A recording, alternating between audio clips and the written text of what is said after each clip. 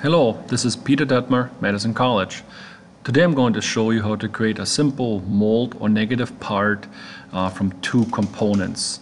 In my case, I have a simple fixture block here that I want to insert a part and subtract that part from this fixture block.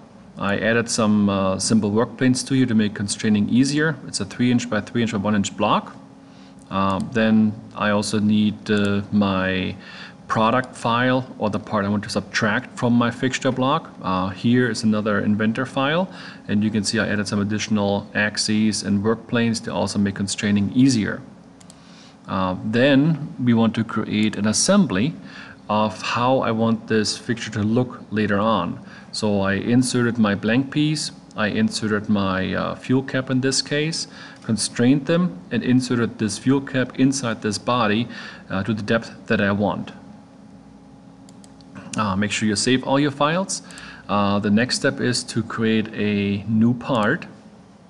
Make sure you use the appropriate units that you want. In this part now, we're going to derive. And for derive, we're going to select the assembly file that we created using those two parts.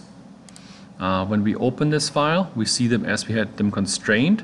Now we want to use derive style, the first one, which creates a single body out of the two components.